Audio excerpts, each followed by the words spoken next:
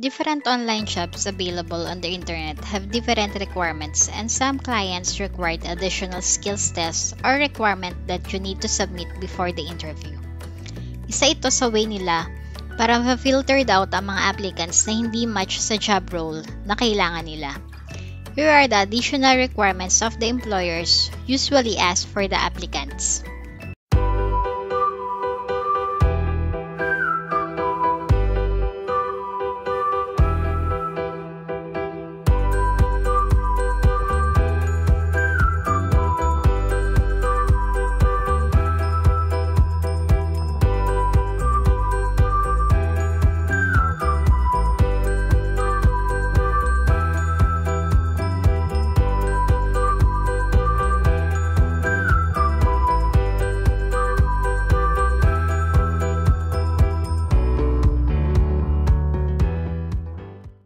First is you have to prepare a 1 to 2 minute video introduction.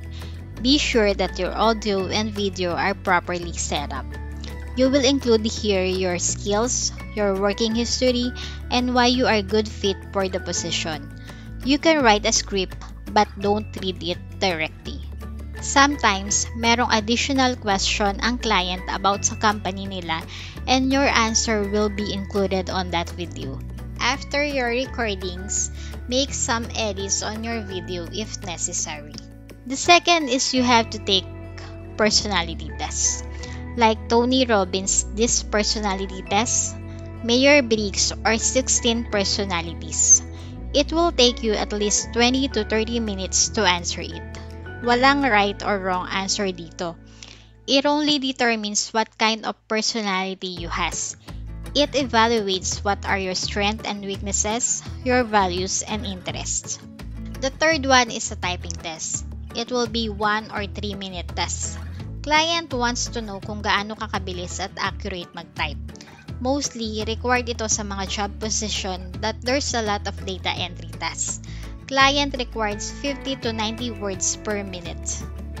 If you are applying on sales, this will be the fourth one. A sample voice sales script. They ask this para malaman kung paano ka mag-deliver ng message sa client. Also, they look your accent. Mostly, ang hinahanap ng client is similar to their native accent. Fifth is grammar test. One of the first requirement ng client is for you to have a perfect understanding of English language in terms of communication, writing, or reading. It will take about 20 to 40 minutes. And last is the task test. Client will give you a simple task para matry nila kung fit ka ba talaga sa hinahanap nila. Task will depend sa job position na ina-applyan mo.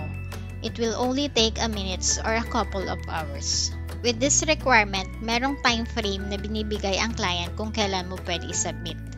I suggest if you have time, try, practice, and answer some tests available on the internet.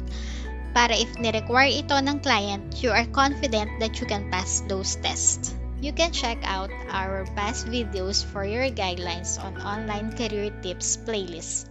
Follow us on our different social media accounts at tipszoneph. Also, subscribe our YouTube channel and click the bell icon for notification of new videos.